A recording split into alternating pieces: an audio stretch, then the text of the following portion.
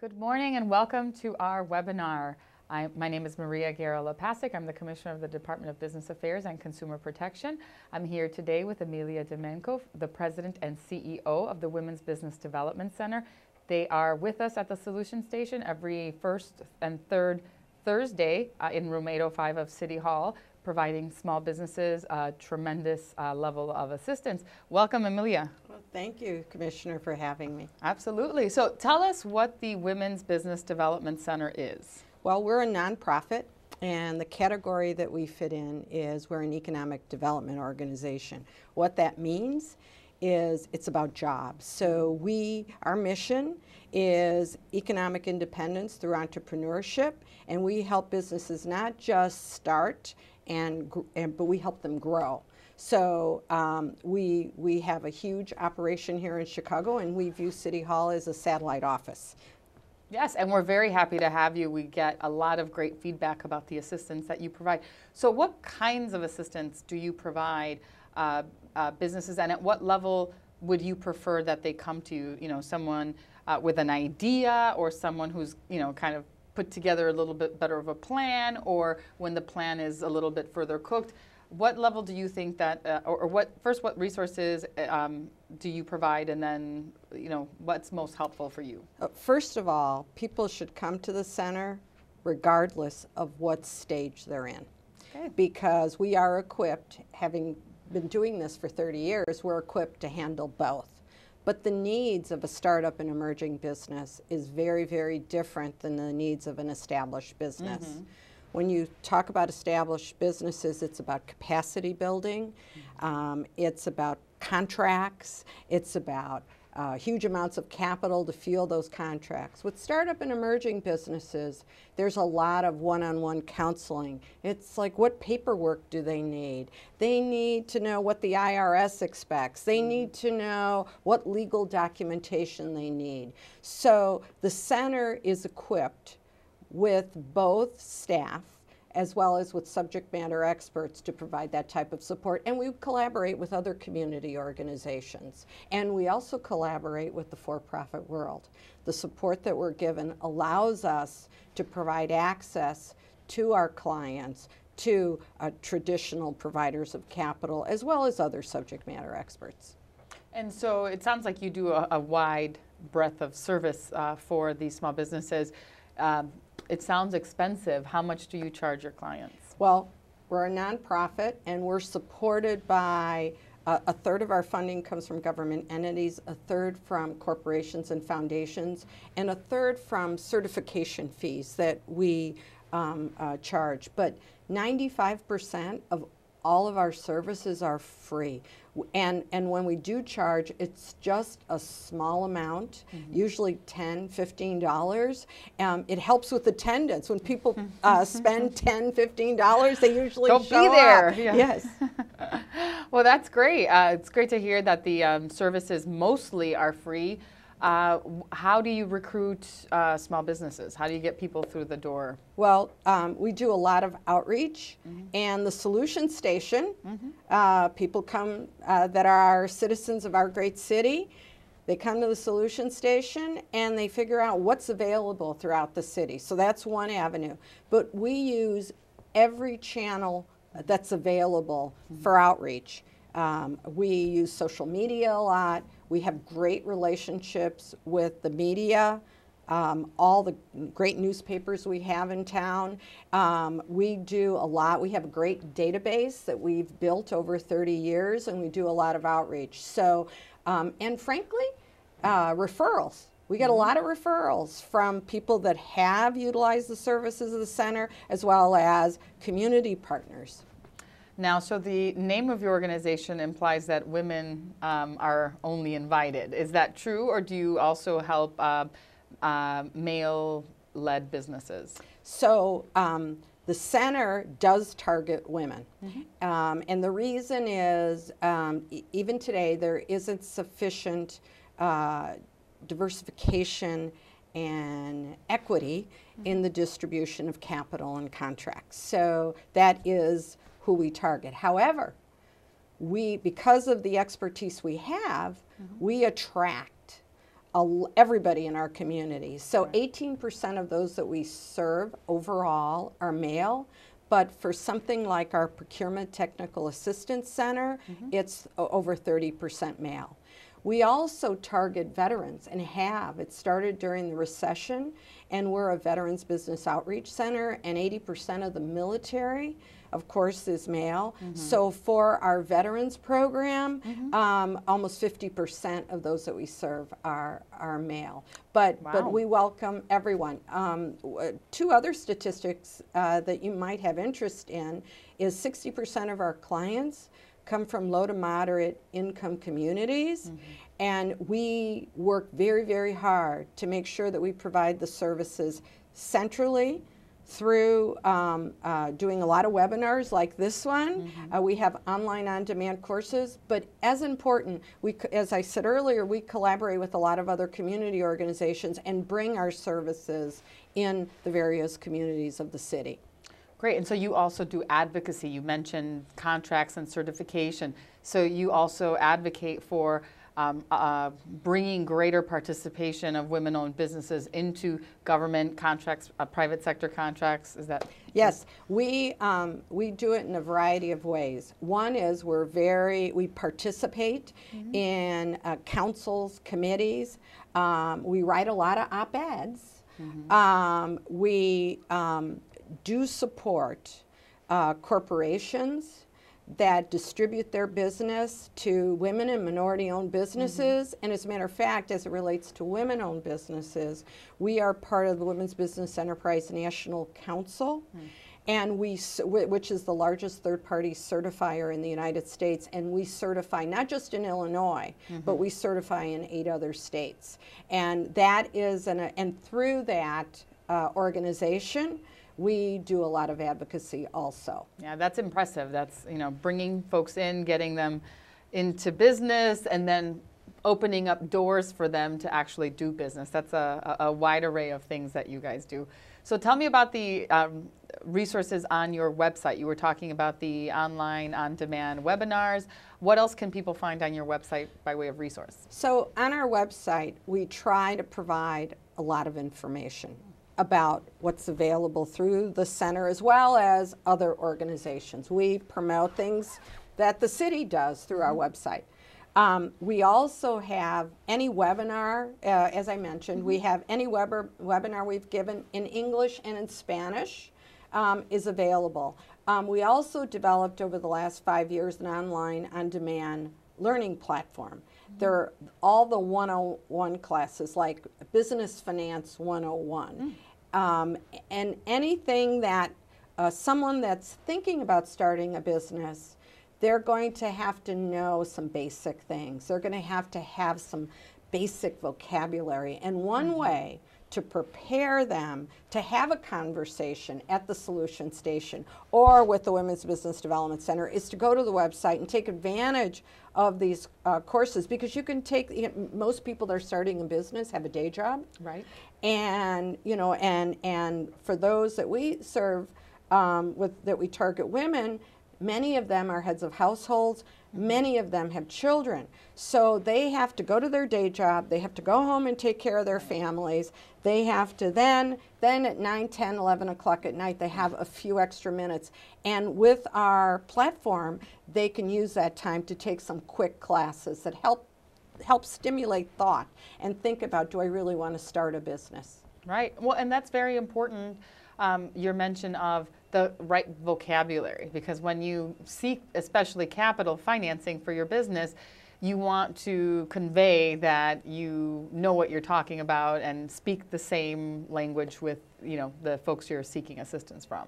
So we do 2 things. Number one, we provide technical assistance, and we do that for general business, general business acumen, but we also have a segment of our staff that have financial acumen. And what we've done for a number of years, and part of the reason we can do, one of the things we're doing is because of the generosity of the city of Chicago to invest in us so that we can invest in the citizens of Chicago by providing us with money to lend. During the worst of the recession, The Women's Business Development Center, along with Chicago Neighborhood Initiatives, along with Axion, because of an alliance that we had with the City of Chicago, we were able to deal with the financial crisis that we were in. And while we couldn't help everyone, we helped as many people as we could with direct lending when the financial institutions had to take a step back. But what we do is we use the money that we have when we can't find traditional financing or an alternative provider of capital. But what we do to help our clients is we help them prepare for those meetings. We help them with their business plan. We help them with their projections, because you can't go into a bank and ask for money without having, one, a business plan, and two, financial projections, so the bank knows what you're anticipating to create and how that's going to manifest itself in actual numbers. And more importantly, how they're going to get their money back. Very important, very important. Yeah, and so you mentioned, you were talking about the microloan program. And so the city created the revolving fund, $2 million that we work with the 3 partners. How is that program going thus far with the Women's Business Development Center? Well, there are lots of success stories. And of course, we do what the traditional banks don't do. So you have a couple of losses here and there, but you have so many successes that it's worth it. The one story I'm thinking of is a story from the Solution Station. One of my colleagues was at the Solution Station, and this is about 2 years ago, but the reason I'm telling you a 2-year-old story is there's a recent part to that story. 2 years ago, a woman was thinking of starting a business in Ravenswood. She needed capital. That capital was to start a restaurant. And we at the Women's Business Development Center, because of the investment the City of Chicago had made, were able to make that loan. Here we are, the business is doing well. Great. And here we are 2 years later, and she's expanding, and we did the second loan. She paid the first loan, we're doing the second loan to fuel that expansion. That is really a tremendous success story, because not just one loan, but 2 loans, and that's really helpful. Well, we wait till we transition her to a traditional provider of capital, because that's in her business's best interest. So, but it's a great story. It is indeed. Thanks for sharing that. So is there a particular sector that the Women's Business Development Center has a particular expertise in, or that you concentrate in, or that you've just seen a trend, you know, based on who your clientele is? So our clients reflect the diversity that we have in the industries that we serve. When I'm thinking of the Solution Station, what we see are a lot of professional services, restaurants and food, construction, and an expertise we have in particular is childcare. Over 17 years ago, the availability of childcare for women to work, there weren't too many options. There weren't too many affordable. There weren't options, leave alone affordable options. Right. And the center invested in helping women start home-based as well as center-based childcare centers. And not only did we focus on opening the business, but we worked collaboratively to make sure that the quality was there and the safety was there.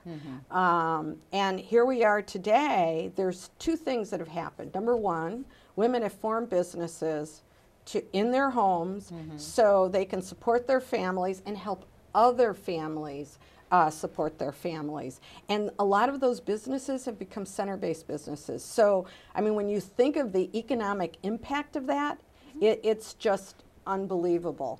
And that is truly very important today, more so than 17, 18 years ago, because, as I said, over 50% of all households today are run by women over the age of 18, many of which have children. And many of those women are single women, and they have to work. There's no choice. But even when there's a couple, the cost of living today is such that everybody's got to work. So you know, when you can go to work and you don't have to worry. I mean, you know. Yes, no, as a You mother of a know. 1- and 2-year-old, this is Yeah. ringing very true to my ears here in terms of the childcare and the difficulties that, you know, working mothers face. But, and it's a great way to, as you're saying, it's double-edged. You're helping the woman business owner, and you're helping the women mother clientele so that they can go to work, which is with peace of mind, which is so important. Yes, yes. So it's great to hear that not only do you assist in, you know, what would be more of a traditional, you know, female-headed business, such as like a daycare, but also, you know, you mentioned construction. You know, do you see a lot of women wanting to get into engineering, construction? Because I know there's a lot of emphasis on STEM and getting more women into these fields that traditionally had lower, you know, female participation. We see participation in every element, and you know, there's the Federation of Women Contractors right here in Chicago that we work very collaboratively with, and women support that industry in multiple ways, from design to architecture to the electrician, the lighting, the digging of the trenches. I mean, we see women business owners in every aspect of construction. And what's interesting to me when you look at entrepreneurs, when people think of entrepreneurs, sometimes they think of Steve Jobs. Sometimes they think of Mark Zuckerberg. When people start businesses, yes, sometimes they have this fabulous idea, but many times it stems from need. A person has some loses their job. A person has one of the people in the family has gotten sick, and you see these wonderful success stories. I'm thinking of Arrow Messenger. Phyllis Applebaum started that business many, many years ago. And how she started, she was driving a cab, needed to make more. She had her child on the seat next to her. She needed to make a little bit more money, so she started delivering things with her cab service. And that turned into Arrow Messenger. You've got Marcia Serling of United Scrap Metal. She was trying to figure out, how am I going to earn more money here? And she saw a metal scrap truck go by, and she said, I can do that. And you have the wonderful Loretta Rosemeyer, whose husband became ill, and she was thinking, like, what can I do? And she started, someone showed her how she could dig trenches, and now she employs thousands of employees. So these three women have contributed so much to this economy, and have created wonderful lives for many families. Great. I love those stories, and I can really tell how proud of the work that your organization does by the way you speak of it. So it makes me very happy to hear that enthusiasm. So I wanted to ask, is there anything that you haven't covered that you guys do in the organization that you wanted to make sure that you got out today? Well, the only thing I want to stress is people should go to communicate with us via social media, go to our site. Remember, we serve all members of our community. We have 3 offices now. We have a staff of 40. We are a nonprofit. We do the best we can, but we can help someone that's in the idea phase, or if they're trying to build capacity.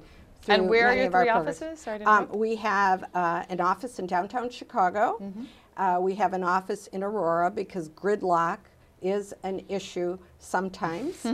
Right. And we have an office in Minneapolis also. Oh, great. Okay. But remember that we work with many other community organizations, like with the Greater Englewood CDC, and we work with Mujeres Latinas and Axion. And we work with Axion too, so we work with many, many organizations throughout the city. Great. It's really God's work that you're doing, getting these women out there and giving them the tools that they need to be successful in businesses, because you're absolutely right. A lot of women go into the workforce but need more money for their families, or flexibility in some cases is what they're looking for. So Thank you so much for being here today. We really enjoyed your chat, the information that you shared with us. We will put your website out and make sure that your social media handles are added to that so that folks can look you up. Thank you, Commissioner. Thank you, Amelia, for being here. Well, that wraps up our webinar on our Solution Station. Thank you very much for joining us.